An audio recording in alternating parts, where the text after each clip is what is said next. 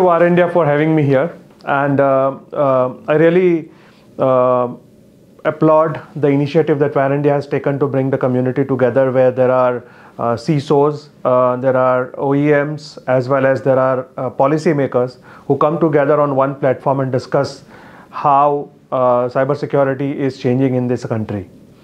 For me, the top 3 threats which today cybersecurity pose for the country is one is, of course, the ransomware. It still is one of the biggest threat wandering around us. Second is there is a lot of activity which we are seeing in supply chain attacks for critical infrastructure and OT security. So these are some of the top cybersecurity threats. And then now what we are seeing increasingly is also there is a lot of nation state actor which is adding to the cybersecurity warfare.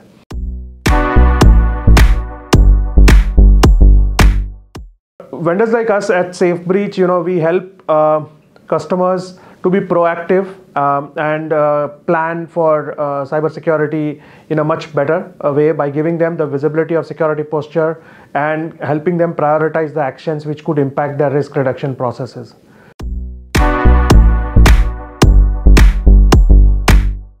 Again, I really want to thank VARINDIA for having me here, as well as setting this up where we can discuss with the decision makers as well as policy makers on how we can shape the cybersecurity programs of different enterprises. Thank you.